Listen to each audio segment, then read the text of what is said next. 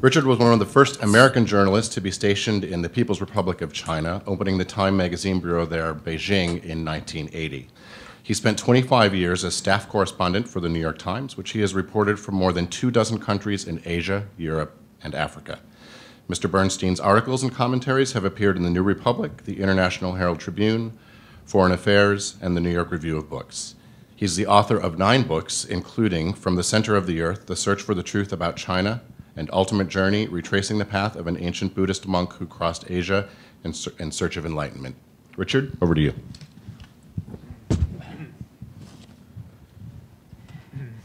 Thank you, Greg. Good morning, everyone. I first went to China in 1972.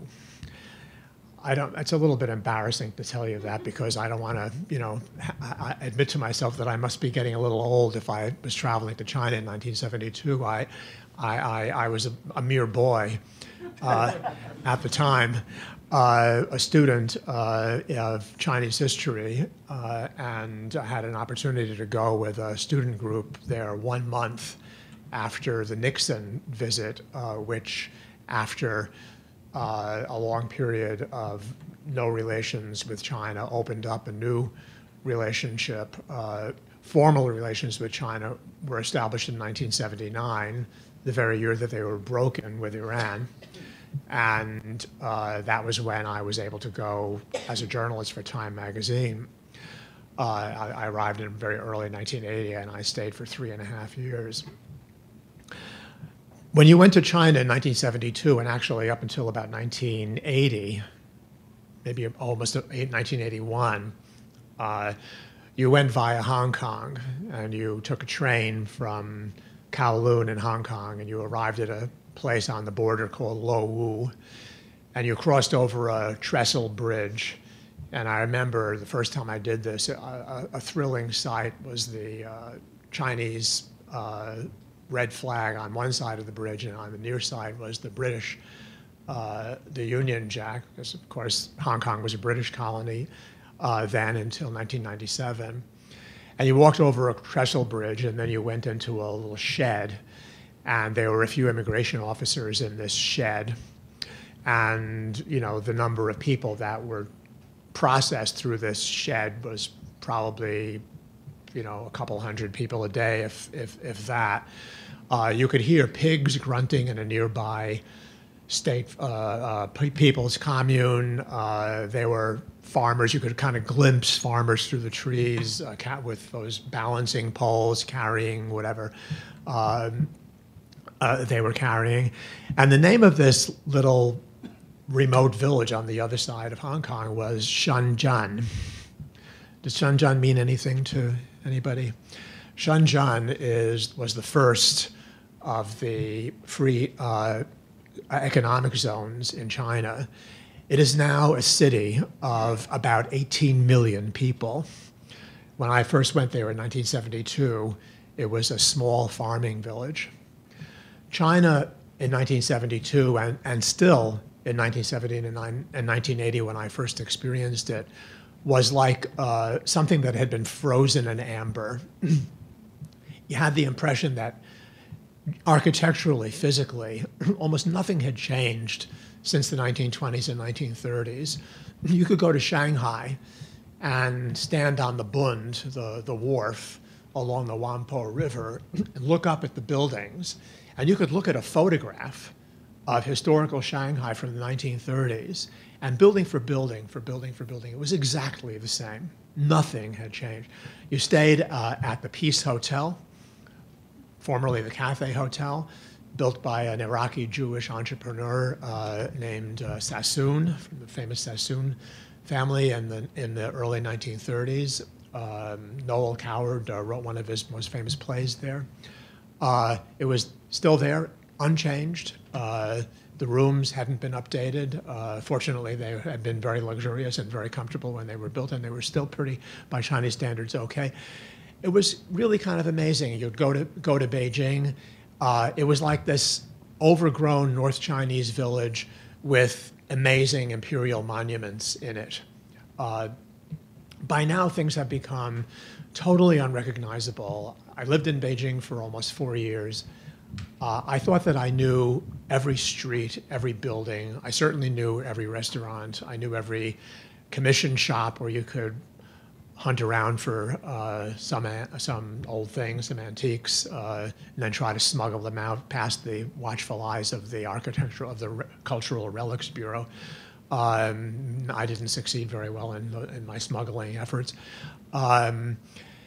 Now, as you all know, China is probably the single most dynamic society in the world. It's been growing for the last 20 years at roughly 10% a year.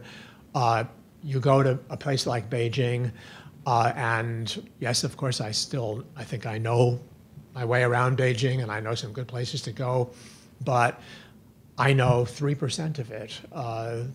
When I didn't go to China for an interval of about 8 or 9 years, and when I got to Beijing, I felt this tremendous sense of alienation and disorientation because I didn't recognize a thing.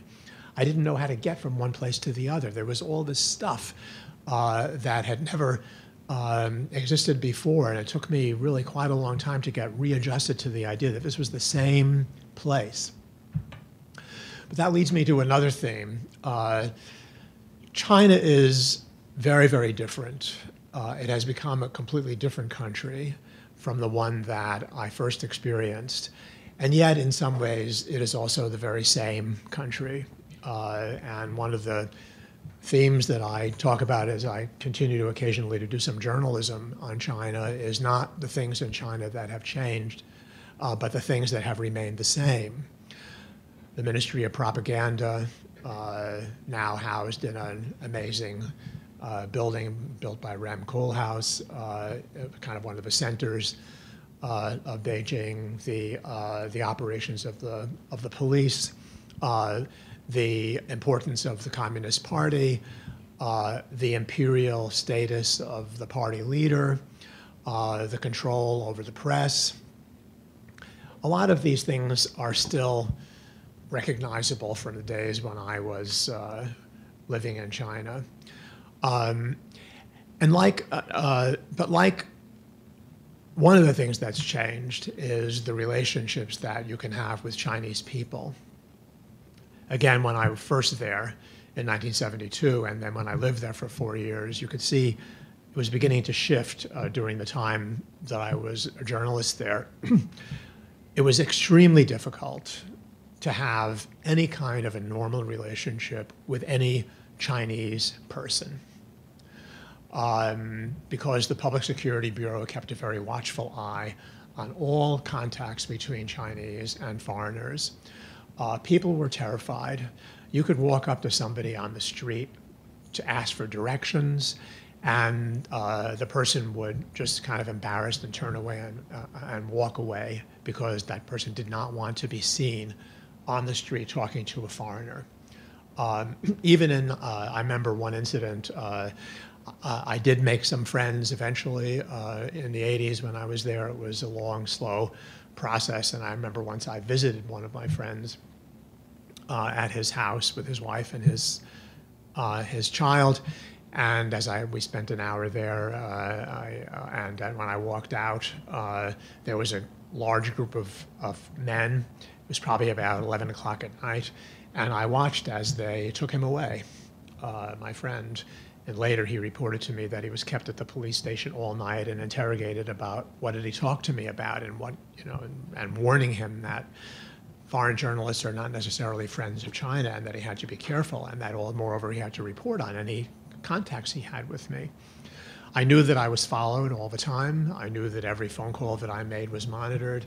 I knew that anybody that had a relationship with me, of however innocent, that relationship was known to the Public Security Bureau.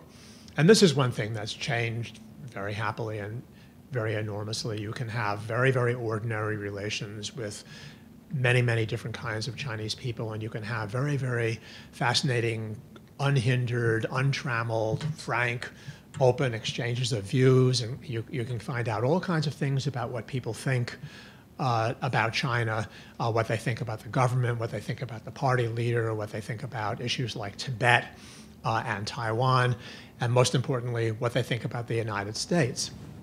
which, if you've been reading the newspapers, China has a very complicated, troubled, and tense, with which China has a very complicated, troubled, and tense relationship. But you can learn a lot just talking to people now, from taxi drivers to intellectuals or whatever, about how Chinese people feel and what they think. And people, believe me, are not afraid to tell you what they think, even if what they think would be somewhat heterodox and dissenting from the official point of view. So I think that one of the inalienable truths of our time, we hold these truths to be inalienable, and one of them is that you should go to China at least once in your life. It is the single most important country in the world now for the United States, and it's a country that we as citizens really almost have an obligation to know something about. The trip that we're going to take is an amazing sampling. There is no map. Okay.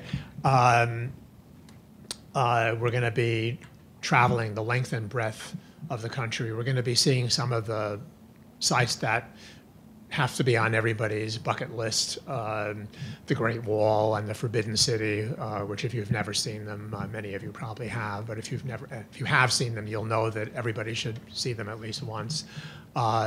If you've seen them once, you might not want to see them a second time, but you have to see them at least once. I've seen them many times.